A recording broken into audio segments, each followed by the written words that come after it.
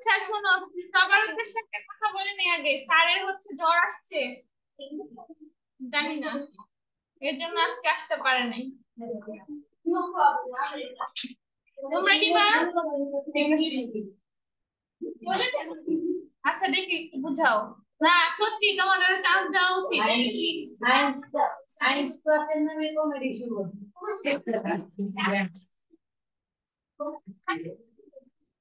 এটা তো নরমাল সম্ভব না। হ্যাঁ বলো। আমাদের যে দাবা টুর্নামেন্ট হওয়ার কথা ওটা কেন হলো না? সবই হবে কিন্তু এটা টাইম লাগবে। সবই হবে আমাদের বলেছিল মার্চ মাসের 3 সপ্তাহে, হইল না তো? মার্চ মাস পার হয়ে এপ্রিল মাস। তোমরা একটা কাজ করো, তোমরা একটা অ্যাপ্লিকেশন লেখো।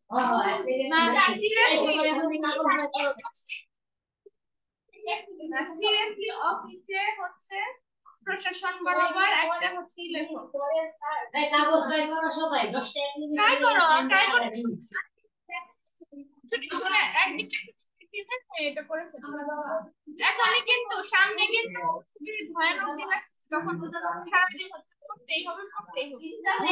তারপর আমি আগের কথা দেখছি তো 3 ঘন্টা নেবে।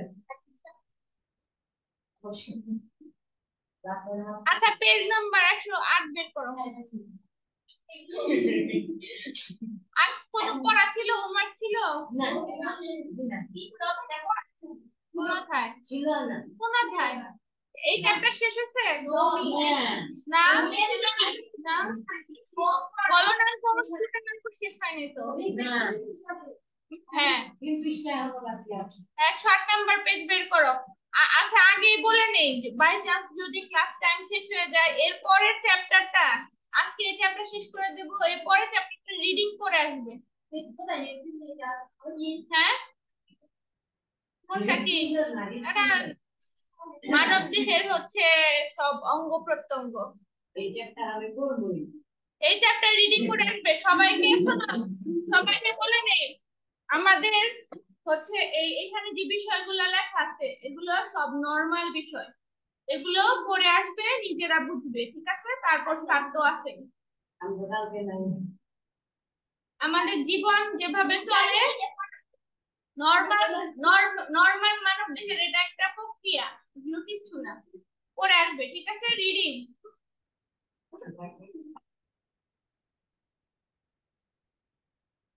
আচ্ছা দেখো গলনাঙ্ক ও স্ফুটনাঙ্ক কি দেখো, সবাই খেয়াল করো।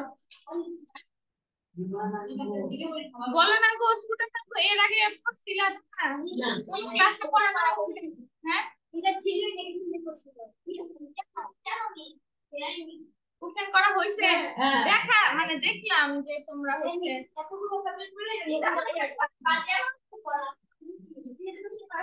আগে এটা তুমি থেকে পাঁচশো এটা স্যার ছিল কোশ্চেন। বরফের গলনাঙ্ক কত? আচ্ছা দেখো যারা পারছো তারা তো ব্রিলিয়ান্ট, তাই না? আর যারা পারো নাই তাদের জন্য আজকের ক্লাস। আচ্ছা দেখো আচ্ছা তার আগে আরেকটা কোশ্চেন সলভ করছি। ছিল না যে লিপ ইয়ার অধিবর্ষ, লিপ ইয়ার বাংলায় যেটাকে বলে অধিবর্ষ কত দিনে হয়? যারা যারা 4 বছর লিখছো মানে এবারের মতো আপাতত মেবি দিয়ে দিছিলাম, কিন্তু এটা দেওয়া উচিত হয় নাই, বলো তো কেন? কেটে দিছি না? ওখানে দিয়েছে, জিজ্ঞেস করছে যে বছর লিপ ইয়ার হয়, যে বছর অধিবর্ষ হয়, সেই বছর এক বছর কত দিনে হয়? সাধারণত 365 দিনে। হ্যাঁ হ্যাঁ না না না বলতে বলা উচিত ছিল অধিবর্ষ, অধিবর্ষের যে বছরটা ওটা কত দিনে হয় এটা লেখা যেত। ওখানে হচ্ছে একটু ঘোরানো ছিল, এরকম আসলে 366 দিন দিবা, ঠিক আছে? এটা এমন একটা লেখা ছিল কত দিনে এক দিবস। হ্যাঁ 366 দিন দিবা। হ্যাঁ কি সমস্যা?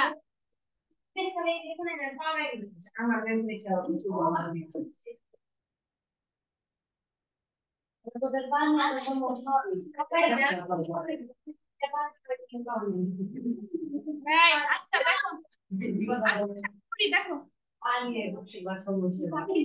বলনাঙ্ক এবং হিমাঙ্ক কেন তাড়াতাড়ি কেন?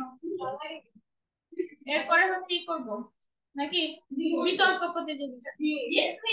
আচ্ছা 5 মিনিট টাইম থাকলে করবো। এই যে শোনো, বলছিলাম তোমার মার সাথে কথা বলছিলাম যে তুমি খুব তাড়াতাড়ি রিডিং করো, এত তাড়াতাড়ি করলে হবে না, একটু স্লো করতে হবে। ওখানে ছিল তোমার, ওখানে ছিল। আচ্ছা দেখো, গলনাঙ্ক এবং হিমাঙ্ক কি দেখো। যে তাপমাত্রায় কোনো কঠিন পদার্থ তার অবস্থা পরিবর্তন করে তরল পদার্থে পরিণত হয় সেই তাপমাত্রাকে ওই কঠিন পদার্থের গলনাঙ্ক বলে। এটা হচ্ছে গলনাঙ্কের সংজ্ঞা। এটা কি যথারীতি কি করতে হবে, মুখস্থ করতে হবে। যে তাপমাত্রায় কোন কঠিন পদার্থ তার অবস্থা পরিবর্তন করে তরল পদার্থে পরিণত হয় সেই তাপমাত্রাকে ওই কঠিন পদার্থের কি বলে, গলনাঙ্ক বলে। মনে করো কি একটা বরফ, বরফ যে তাপমাত্রা, একটা তাপমাত্রা আমি দিচ্ছি, যে তাপমাত্রা দিলে ওটা হচ্ছে গলতে শুরু করবে, জাস্ট যে পয়েন্টে গলতে শুরু করবে ওই পয়েন্টটাই হচ্ছে ওই পদার্থের গলনাঙ্ক। এক এক পদার্থের গলনাঙ্ক এক এক রকম, এক এক কঠিন পদার্থের গলনাঙ্ক এক এক রকম। আচ্ছা আবার দেখো, আবার যে তাপমাত্রায় একটি তরল পদার্থ তার অবস্থা পরিবর্তন করে কঠিন পদার্থে পরিণত হয় তাকে কি বলে, হিমাঙ্ক। যে তাপমাত্রা একটি তরল পদার্থ তার অবস্থা পরিবর্তন করে কঠিন পদার্থে পরিণত হয় তাকে কি বলে, প্রকৃতপক্ষে গলনাঙ্ক হিমাঙ্ক আসলে একই তাপমাত্রা, মানে সেম জিনিস উল্টা। ঠিক আছে, বরফ যখন কি করবে, বলতে শুরু করবে, সেটা হচ্ছে গলনাঙ্ক যে তাপমাত্রায়। আবার মনে করো একটা কঠিন, আরো কঠিন বরফ, মনে করো -ডিগ্রি, একবার অনেক -ডিগ্রিতে চলে গেছে, তাকে আমরা কি করব, পানিতে পরিণত করব। তাহলে যে তাপমাত্রায় হচ্ছে ওটা একটা হচ্ছে গলে যে তাপমাত্রা, আর এটা হচ্ছে বরফ হয়, শুরু হয় কেবল বরফ হওয়া, সেটা হচ্ছে হিমাঙ্ক। বুঝতে পারছো? হ্যাঁ তামিম, বুঝতে পারছো? মানে যে পয়েন্টে শুরু হয় ওই তাপমাত্রা থেকে, যেখানে একটা পরীক্ষা দিয়ে বুঝাচ্ছে। উদাহরণ দেওয়ার জন্য বলা যায় পানির তাপমাত্রা কমতে কমতে যখন 0 ডিগ্রি সেলসিয়াসে পৌঁছায় তখন সেটি কি হয়, জমে বরফ হতে শুরু করে। আবার জমাট বাঁধা বরফের তাপমাত্রা বাড়তে বাড়তে যখন সেটি 0 ডিগ্রি সেলসিয়াসে পৌঁছায় তখন সেটি কি গলে পানি হতে শুরু করে। ঠিক আছে, শুরু হওয়ার যে পয়েন্টটা, যে তাপমাত্রা, ওটাই ধরা হয়। বুঝছো? আচ্ছা,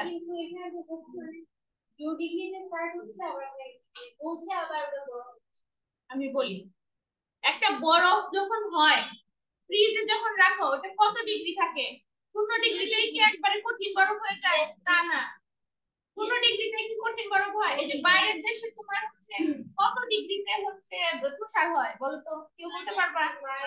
মাইনাসে যখন চলে আসে তখন 0 ডিগ্রিতে কি বরফ হয়? মানে অনেক ঠান্ডা পড়ে 0 ডিগ্রিতে, কিন্তু ওই রকম ভাবে বরফ কেবল শুরু হয়, তুষার হয় মেবি তোমার 12 ডিগ্রি, -8, 9, 12 এরকম ডিগ্রিতে হচ্ছে তুষার পড়া শুরু করে। আর যে তুষার ঝড় হয় না, আর যে যেগুলো হচ্ছে মেরু অঞ্চল, যেগুলো হচ্ছে বরফে ঢাকা থাকে, ওইখানে 49 এরকম। বাংলাদেশ এখনো মাইনাস যায় নাই, 3, 4 হলে মানুষ যে কাবু হয়ে যায়।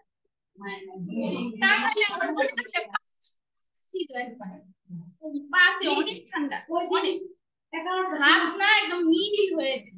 20 ডিগ্রিতে বাঁচে না, 20 ডিগ্রিতে কে বাঁচে না? মাইনাস না, -20 ডিগ্রি +20 কে বাঁচে না? সবাই। শীতের দিন শীতের দিন কার কার ভালো লাগে?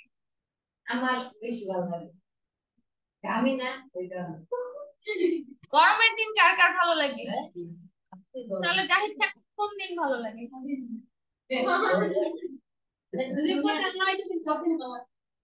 জান্নাত জান্নাত শুনতে পাচ্ছ?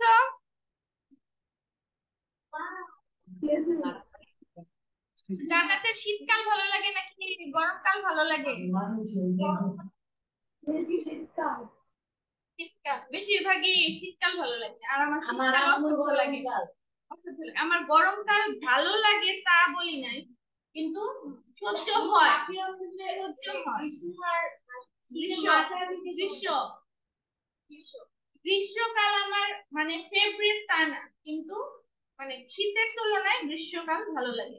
কিন্তু আমার ফেভারিট হচ্ছে কি শরৎকাল আর বসন্তকাল। আমার বর্ষাকাল, আমার বর্ষাকাল।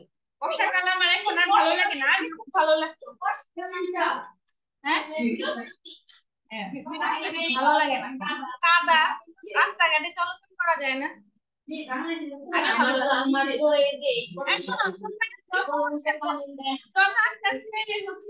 বয়স বাড়বে তত হচ্ছে বর্ষাকাল ঘৃণা করবে, আমি বলে রাখলাম। আমি বলি তাড়াতাড়ি করা হচ্ছে। ঢাকায় থাকতে একবার ঝড় হইছে, আমার হাঁটু পর্যন্ত পানি উঠে গেছে। ওই অবস্থায় আমি আচ্ছা, তোমরা কি বিতর্ক ক্লাস করবে? তাহলে করতে দাও। দেখো, মোমের গলনাঙ্ক দেখো কত, 57 ডিগ্রি সেলসিয়াস। তুমি কিভাবে সেটি বের করবে, অথবা এটা কি দিয়ে কি বোঝায়? আচ্ছা, এটি বের করতে হলে তাপমাত্রা মাপার জন্য একটি থার্মোমিটার প্রয়োজন। যেহেতু জ্বর মাপার থার্মোমিটার শুধু তোমার শরীরের তাপমাত্রার কাছাকাছি তাপমাত্রা মাপতে পারে, কাজে তোমাকে কি করতে হবে? 0 ডিগ্রি থেকে 100 ডিগ্রি পর্যন্ত তাপমাত্রা মাপতে পারে সেরকম একটি থার্মোমিটার প্রয়োজন। এ ব্যাপারে তোমার শিক্ষক তোমাকে সাহায্য করতে পারে। তোমাদের ল্যাবরেটরি আছে স্কুলে? ওখানে দেখবে যে এরকম এরকম আছে, এরকম যন্ত্র আছে। আচ্ছা দেখো তাহলে, যেহেতু গলনাঙ্ক এবং হিমাঙ্ক একই তাপমাত্রা, এই শুভ, যেহেতু গলনাঙ্ক এবং হিমাঙ্ক একই তাপমাত্রা, কাজে এই পরীক্ষায় একই সঙ্গে গলনাঙ্ক এবং হিমাঙ্ক বের করা হবে। যদি দুটির মধ্যে একটুখানি পার্থক্য পাওয়া যায়, সেগুলোর গড় নিলে প্রকৃত তাপমাত্রার কাছাকাছি ফলাফল পাওয়া যাবে। দেখো, একটি টেস্ট টিউবের কিছু মোমের ছোট টুকরা নাও। এই যেটা হচ্ছে টেস্ট টিউব, এটা হচ্ছে কি টেস্ট টিউব। তারপরে 2 নাম্বার কি বলছে, একটি বিকারে বা অন্য কোনো পাত্রে খানিকটা পানি নাও এবং তার জালি ব্যবহার করে একটি ছবিতে যেভাবে দেখানো হয়েছে সেভাবে স্ট্রিট ল্যাম্পের বা তাপ দেওয়ার উপযোগী অন্য কিছুর উপরে বসাও। এই যে যেটার উপর বসানো হয়েছে এটা কি তার জালি, আর এটা কি বিকার। বিকারের মধ্যে কি দিছে? পানি। আচ্ছা, একটি দণ্ডের সাহায্যে মোম সহ টেস্ট টিউবটি পানিতে নিমজ্জিত করো এবং থার্মোমিটার টেস্ট টিউবে প্রবেশ করাও। এটা হচ্ছে কি থার্মোমিটার, আর এটা দণ্ডের মাধ্যমে কি এটা প্রবেশ করাইছি। আচ্ছা দেখো, থার্মোমিটারের পাঠ পর্যবেক্ষণ করো এবং টেস্ট টিউবে থাকা মোমের অবস্থার পরিবর্তন লক্ষ্য করো। এখানে যে মোম দিছে, এখানে টুকরো টুকরো মোম দিয়েছিল, ঠিক আছে? তুমি দেখতে পাবে যে থার্মোমিটারের তাপমাত্রার পাঠ বৃদ্ধি পাচ্ছে। থার্মোমিটারের পাঠ 57 ডিগ্রি সেলসিয়াসের কাছাকাছি পৌঁছলে মোমের অবস্থা সাবধানতার সঙ্গে পর্যবেক্ষণ করো। বলো তো সাবধানতার সঙ্গে পর্যবেক্ষণ করতে বলতে কেন? কারণ ওটা অনেক গরম থাকবে, হাতে লাগলে হতে হাত পুড়ে যাওয়ার সম্ভাবনা আছে। গ্লাভস ইউজ করতে বলে এর জন্য। 6 নাম্বার, মোম যখন গলতে শুরু করবে থার্মোমিটারের পাঠ লক্ষ্য করো। একটি মোমের গলনাঙ্ক এবং এর মান 57 ডিগ্রি সেলসিয়াসের কাছাকাছি হওয়ার কথা। তবে মনে রেখো, গলনাঙ্কের মান বস্তুর মধ্যে যে অপদ্রব্য থাকে তার উপর নির্ভর করে একটু বেশি বা কম হতে পারে। অপদ্রব্য কি এখানে মানে ওটার সাথে হচ্ছে ময়লা কিছু জিনিস থাকতে পারে বা কেমিক্যাল থাকতে পারে, যেগুলো দিয়ে মোমটা হচ্ছে তৈরি করে। পুরো মোমটি গলে যাওয়ার পর গলিত মোমের তাপমাত্রা আবার বাড়তে শুরু করবে। থার্মোমিটার সহ টেস্ট টিউবটি নিচের থেকে বিকার, তার জালি এবং ল্যাম্প সরিয়ে নাও। এবার গলিত মোমের তাপমাত্রা কি হবে? কমতে থাকবে, কারণ আমরা তাপটা সরিয়ে দিচ্ছি। আচ্ছা, থার্মোমিটার তাপমাত্রা পর্যবেক্ষণ করো, লক্ষ্য করো কোন তাপমাত্রায় মোম জমাট বাঁধতে শুরু করে। যে তাপমাত্রায় মোম জমতে শুরু করবে সেটা হচ্ছে কি মোমের হিমাঙ্ক। আচ্ছা, তাহলে যে তাপমাত্রায় গলতে শুরু করে সেটা কি গলনাঙ্ক। আলাদা আলাদা ভাবে বের করা গলনাঙ্ক এবং হিমাঙ্কের গড় নিয়ে তোমাদের ফলাফলটি নির্ধারণ করতে পারো। তোমরা আবার এটা বাসায় করতে যেও না, বলো তো কেন? এগুলো তোমাদের নাই তো, থার্মোমিটার নাই, কোথায় পাবেন? বাসায় হচ্ছে জ্বর মাপার থার্মোমিটার দিয়ে কিন্তু এটা করতে যাও না, সাবধান, হবে না।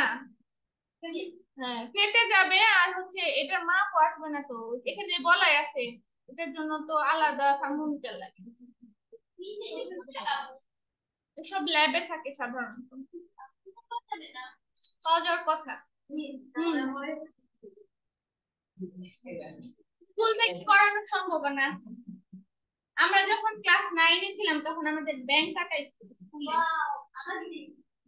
ব্যাংকে কি করছিল জানো? লবণ খাইয়ে ওটাকে অজ্ঞান করেছিল। ব্যাংকে তুমি যদি লবণ খাও তাহলে অজ্ঞান হয়ে যাবে। আমাদের মিস যে ছিল উনি বলতে যে তোমরা সবাই, হ্যাঁ, বায়োলজি বায়োলজি পড়াতো, ভুলে গেছি। আচ্ছা, ওই মিস না ভুলে গেছি, ওই মিস হচ্ছে তোমার বলছে যে সবাই একটা করে ব্যাংক ধরে নিয়ে আসবা বাসা থেকে। হ্যাঁ, ওই হচ্ছে ব্যাগে করে অনেক কষ্ট করে ব্যাংক খুঁজে নিয়ে আসছি। 3-4টা নিচ্ছি, তাও 3-4টা নিয়ে গেছি। তারপরে এতগুলো তার কাছে নাই, যে কোনো একটা ব্যাংক নিয়ে, মানে একটু বড় সাইজের ব্যাংকটা নিয়ে ওরা লবণ খাওয়াইছে। ওরে লবণ খাইয়ে এরকম কি 2-3 জনে ধরছে, ধরে মুখটা মুখটা এরকম না করিয়ে লবণ দিয়ে দিছে। ক্লাস ছিল, খাইয়ে দিছে, খাইয়ে দিয়ে তারপরে কি করছে জানো? ওর হাত, 4 হাত পা এরকম করে হচ্ছে পিন দিয়ে আটকাইছে। আটকানোর পরে তারপরে এরকম করে কাটাকুটি করে আমাদের বিভিন্ন অংশ দেখাইছে। আর পচা গন্ধ। আচ্ছা দেখো, আর ক্লাস, আর হচ্ছে এইচএসসিতে উঠে, এইচএসসিতে উঠে কি করছে জানো? তেলাপোকা আর কেঁচো। আচ্ছা দেখো, স্ফুটনাঙ্ক দেখো, আর দেখো যে তাপমাত্রায় একটি তরল তার অবস্থার পরিবর্তন করে গ্যাসে পরিণত হয় তাকে কি বলে? স্ফুটনাঙ্ক বলে। যে তাপমাত্রায় একটি তরল তার অবস্থার পরিবর্তন করে গ্যাসে পরিণত হয় তাকে স্ফুটনাঙ্ক বলে। আচ্ছা তোমরা উম, চা বানাইছো কেউ? কে কে চা বানাইছো? আচ্ছা, চা বানানোর সময় যখন পানি দাও, পানি দাও না প্রথমে? পানি যখন ফুটতে শুরু করে তখন কি বাষ্প হয়ে উঠে যায় না? আচ্ছা, ওই সময় দেখো কেটলিতে বা অন্য কোনো পাত্রে পানি ফুটতে দেখেছি, তখন পানি বাষ্পে পরিণত হতে থাকে। যে তাপমাত্রায় পানি বাষ্পে পরিণত হতে শুরু করে বা ফুটতে শুরু করে সে তাপমাত্রাকে কি বলে? পানির বাষ্পীকরণ বিন্দু বা স্ফুটনাঙ্ক। পানির স্ফুটনাঙ্ক হলো 100 ডিগ্রি সেলসিয়াস, মানে 100 ডিগ্রি তাপমাত্রায় কি পানি ফুটতে শুরু করে। 100 ডিগ্রি বেশি তো হয়, ফুটে ফুটে যখন বাষ্প হয়ে চলে যেতেই থাকে যেতেই থাকে, কিন্তু যে তাপমাত্রায় শুরু হয় না, কন্টিনিউ করবে না, বাড়বে। তুমি যত গ্যাসের বাড়াবে,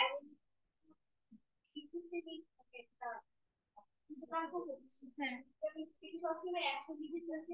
না না, যখন তুমি তাপ বাড়াবে ওটা তাপ বেড়ে যাবে। হ্যাঁ, ফুটনাঙ্ক ওই পদার্থের ওই একটাই হবে, ঠিক আছে? না, ওইটা একটাই ধরতে হবে, ওটাকে আমরা ধরি যে বিন্দুতে হচ্ছে ফুটতে শুরু করে ওইটাকে আমরা কি বলি? ফুটনাঙ্ক, সেটা হচ্ছে 100 ডিগ্রি সেলসিয়াস। না, মানুষের জ্বর 100 ডিগ্রি, ওটা আলাদা। হ্যাঁ, আচ্ছা দেখো, ছবিতে যেরকম দেখানো হয়েছে সেভাবে একটি বিকার বা পাত্রের অর্ধেকের মতো পানি নাও। বিকার বা পাত্রটিকে স্পিরিট ল্যাম্পের বা তাপ দেওয়া যায় এমন কিছুর উপরে বসাও, সেম ওটার মতোই করছে। তারপরে কি থার্মোমিটার একটি দণ্ডের সাহায্যে বিকারের পানিতে নিমজ্জিত করো। এখন তাপ প্রদান করো এবং থার্মোমিটারের তাপমাত্রা লক্ষ্য করো। থার্মোমিটার তাপমাত্রা যখন 95 ডিগ্রি সেলসিয়াসে উঠবে তখন বিকার বা পাত্রের পানির অবস্থা সাবধানতার সাথে পর্যবেক্ষণ করতে থাকো। প্রথমে পানিতে দ্রবীভূত বাতাস বুদবুদ আকারে বের হয়ে আসবে, সেগুলো কি বাষ্প নয়, কেবল শুরু হচ্ছে। এরকম হচ্ছে ছোট ছোট বেলুনের মতো হয় না বুদবুদ, সেটা হচ্ছে, সেটা কেবল শুরু হচ্ছে, বাষ্প নয়। পানি যখন ফুটতে শুরু করবে তখন থার্মোমিটারের তাপমাত্রা লক্ষ্য করো। এটি হচ্ছে কি পানির স্ফুটনাঙ্ক। যখন যে পয়েন্টে শুরু করবে ওই পয়েন্টটাই স্ফুটনাঙ্ক। তুমি যদি বিশুদ্ধ পানি নিয়ে থাকো তাহলে সেই স্ফুটনাঙ্কটি 100°C কাছাকাছি। পানিতে অন্য কিছু দ্রবীভূত থাকলে তার স্ফুটনাঙ্ক ভিন্ন হতে পারে। যদি কিছু দ্রবীভূত থাকে, ধরো হচ্ছে ওটার মধ্যে চিনি মিশিয়ে দিলাম বা লবণ মিশিয়ে দিলাম, তাহলে একটু হেরফের হতে পারে, ফুটতে একটু টাইম নিতে পারে বা একটু তাড়াতাড়ি ফুটতে পারে। সেটি পরীক্ষা করার জন্য পানিতে 1 চামচ লবণ গুলে পানির স্ফুটনাঙ্ক বের করে দেখো সেটি কত হয়। তরলের স্ফুটনাঙ্ক আসলে কিসের উপর নির্ভর করে? বাতাসের চাপের উপর নির্ভর করে। এটা অনেক ইম্পর্টেন্ট কোশ্চেন। তরলের আমি যদি একটা কাজ করি পানির মধ্যে 4-5টা বরফ দিয়ে তারপরে ফুটাই দিই, না সময় লাগবে। আচ্ছা, বাতাসের চাপের উপর নির্ভর করে। উচ্চ স্থানে উচ্চ স্থানে বাতাসের চাপ কম হলে সেখানে পানি কম না। শোনো, তুমি যদি দাও বরফ দাও তাও তোমার 100ই হবে। বলো তো কেন? পানি তো এটা, অন্য কিছু না। কিন্তু কিন্তু বরফ বলছে বরফ তো পানি থেকে হচ্ছে, বরফ তো পানি থেকে হচ্ছে, সময় বেশি লাগবে কিন্তু তাপমাত্রা থাকবে। এখন বুঝতে পারছো? একটা ইসের মধ্যে তুমি ঠান্ডা পানি হচ্ছে তুমি আস্তে আস্তে ই করতেছো, আচ্ছা দিছো, ওটার মধ্যে তোমার টাইম বেশি লাগবে। যদি হচ্ছে তুমি একটা পাত্রে মনে করো নরমাল পানি দিছো, একটা পাত্রে হচ্ছে তুমি বরফের পানি নিয়ে, দুইটা হচ্ছে সেম তাপমাত্রায় কি হবে, ফুটনাঙ্ক হবে, ফুটতে শুরু করবে, কিন্তু টাইমটা একটা বেশি লাগবে একটা কম লাগবে। বলো তো কেন? একটা বেশি ঠান্ডা এর জন্য, কিন্তু তাপমাত্রা একই হবে। সময় বেশি লাগবে কিন্তু তাপমাত্রাটা একই তাপমাত্রায় ফুটবে, ঠিক আছে? সময় বেশি লাগবে। আচ্ছা দেখো, উচ্চ স্থানে বাতাসের চাপ কম হলে সেখানে পানি কম তাপমাত্রায় ফুটতে থাকে, তাই রান্না করতে কি হয়, বেশি সময় নেয়। তুমি যত উপরের দিকে উঠবে, পাহাড়ে উঠলে পরে কি হয়, বাতাসের চাপ ওইখানে কম থাকে, তাই পানি কম তাপমাত্রায় ফুটতে থাকে, তাই রান্না করা বেশি সময় নেয়। হ্যাঁ, 10 তলা, 10 তলা ওগুলো হয় আরো উঁচুতে, উঁচু পাহাড়ে যেরকম। আবার প্রেসার কুকারে কি কৃত্রিম ভাবে কি করে, বাতাসের চাপ বাড়িয়ে দিয়ে পানির স্ফুটনাঙ্ক বাড়িয়ে দেওয়া হয় বলে দ্রুত রান্না করা সম্ভব হয়। প্রেসার কুকারে কি করা হয়, এটা দেখো কৃত্রিম ভাবে কি করে, বাতাসের চাপ বাড়িয়ে দেয়, এতে কি হয়, স্ফুটনাঙ্ক বেড়ে যায়।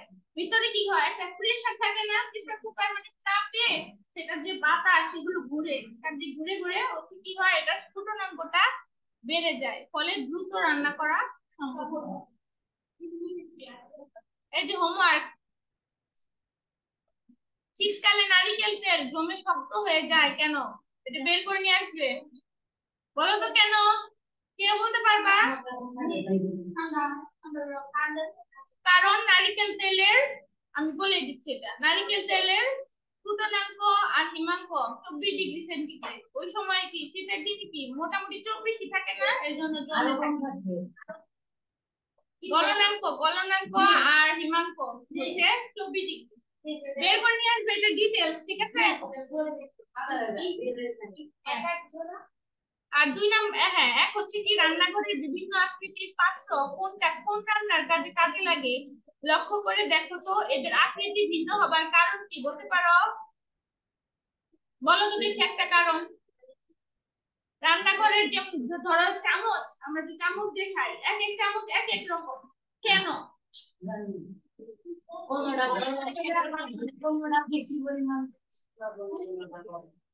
আচ্ছা, এটা লিখে নিয়ে আরো কারণ আছে, খাওয়ার সুবিধার্থেও কিছু কিছু বানানো হয়। তুমি এটা বের করে নিয়ে এসো। বলো তো সম্পর্ক নেই না? হ্যাঁ, তরল কোনটা কোনটাই, এটা আরো একটা আছে। এই যে দেখো, এই যে ধাতু পরিবর্তন করে যে ওগুলো বানানো হয়, এটার সাথেও মিল আছে। এখানে দেখাচ্ছে না। আচ্ছা, তাহলে তোমাদের পড়া থাকবে কি বলতো, চ্যাপ্টার, এই কোশ্চেন হচ্ছে হোমওয়ার্ক, আর পড়া থাকবে হচ্ছে মানব দেহ, রিডিং করে আসবে, ঠিক আছে? কোথায়? ও আচ্ছা, কোনটা হাতে? এটা আর এটা এটা এটা এটা হাত না, দেখে মনে হচ্ছে, কিন্তু এটা হচ্ছে তোমার বিভিন্ন ইন্টেস্টাইন, মানে বিভিন্ন খাদ্যনালী, ইন্টেস্টাইন, হ্যাঁ, বৃহদান্ত্র এগুলো নিচে, আরো নিচে এদিকে আছে, এখানেই আছে, এখানে দেখা যাচ্ছে না তো।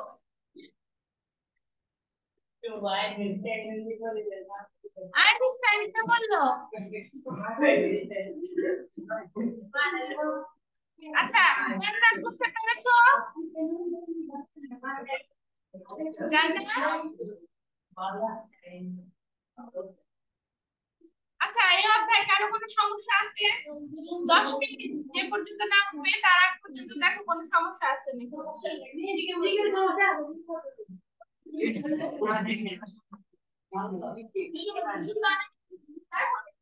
কি মানে?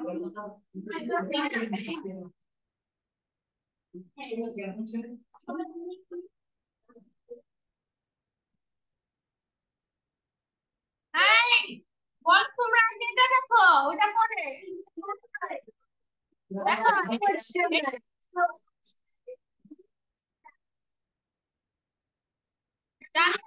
জান্নাত কি শুনতে পাচ্ছ?